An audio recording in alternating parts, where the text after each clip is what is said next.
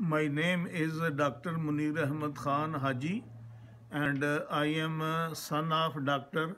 Haji Muhammad Abdul Ghafoor, uh, who was born in India, Jalandhar, and but most of the time of his life he stayed in Indonesia. The city name is Surabaya. When he completed his education and he became the qualified physician, he accepted Ahmadiyyat through his maternal uncle. And after accepting Ahmadiyyat, he was disliked by his father as well as other family members, but he didn't care. By the grace of Lord, Hazrat Rajaki Sahib visited our home. Also, Maulana Abulata Jalandhari visited our home. He was a very close friend of Dr.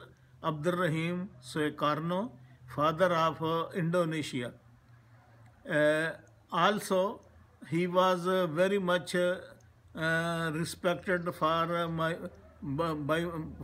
my father, because before independence, Dr. Soekarno remained in prison in Surabaya, and along with Dr. Soekarno, our two Muballighin were also present in Surabaya, and they were Malik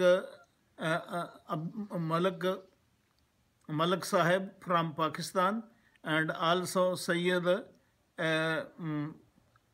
Shah Sahib.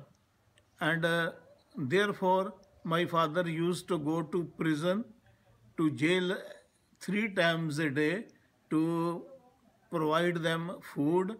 And in jail, my father was freely allowed to go and to meet these 3 persons.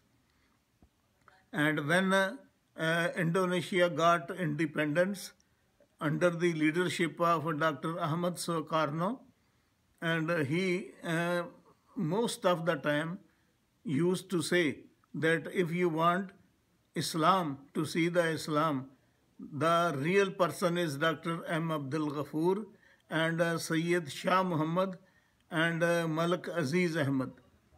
And later on, when my father was retired as a physician, he used to serve Jamaat-e Ahmadiyya day and night.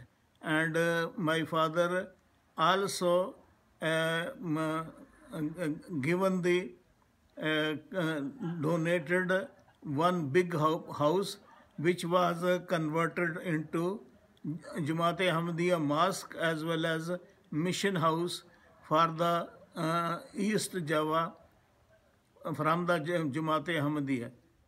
And mostly the Dutch people used to come to his clinic for treatment, and he was very much a reputed, well-famed person by the Dutch people.